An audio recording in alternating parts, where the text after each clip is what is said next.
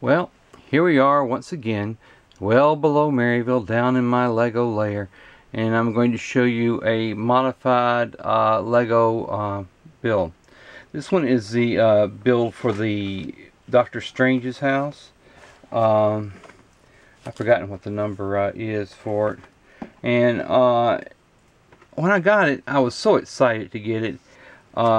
It was I thought it was going to be a really nice set.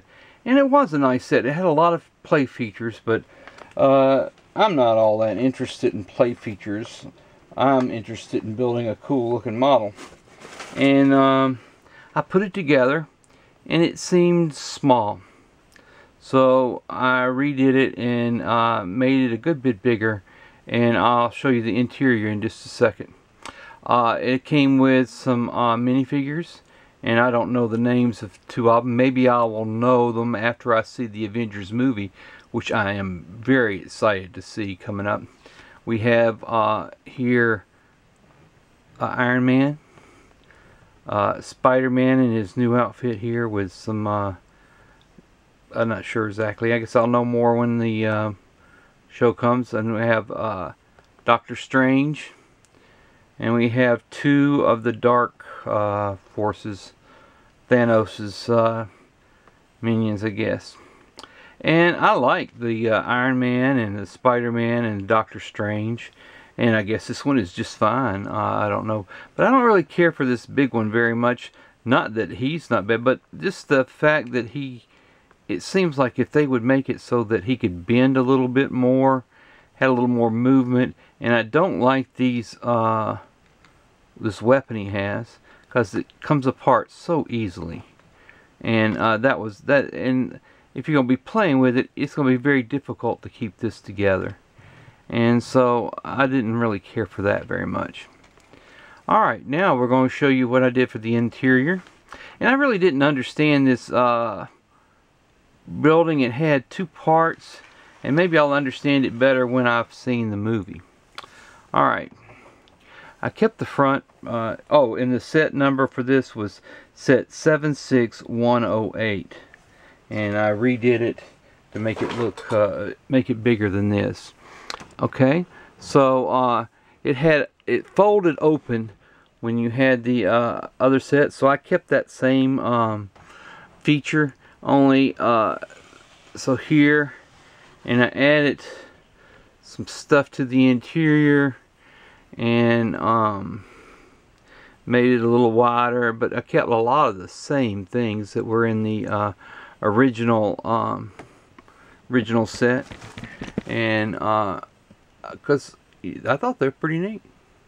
I did add a few things, and then instead of having it fold out just one time like this, I had it so it folds two times like this. And so all this is the Doctor Strange's house here, and then this is over where Peter Parker's apartment is, I guess. And so that, and then in the back of the building is basically another front. So I just did that, and I had the pizza joint like it had, and then I put the bank from a Spider-Man set. I put the bank on the other side there and kept the fire escapes. How much I like this part right here, I don't know. I didn't really like it too much, but I kept it that same way, and I did like the roof line, and I changed the water tower a little bit because it was a play feature, and as I said, I'm not really into play features too much. But I like this set now that I've redone it. It might fit into Maryville just fine. It opens up. I'll open it up one more time. One here. It has a middle section. And then it has the front. So you could get around and see all these different things. So I hope you enjoyed that. I certainly enjoyed putting it together. And if you haven't subscribed to my channel, that would be great. I would like to get lots of subscribers.